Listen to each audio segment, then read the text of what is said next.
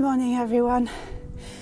I'm on day 50 of my challenge and today I'm really hoping, it should be happening, that I'm going to reach my first 1,000,000 steps.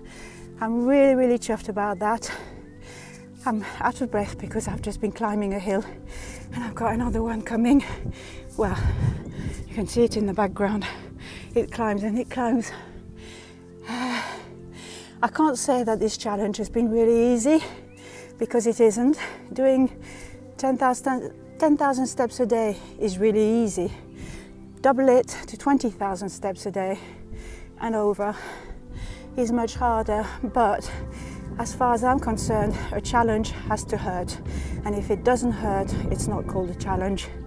So yes, so to all of you who've already donated, thank you so much, because you can't imagine how happy it makes me and how good it is for the Jordan legacy, because we've got to the stage where we need to spread the word, make people aware that things are not desperate as much as they think it is, and that there's always organizations that are going to help.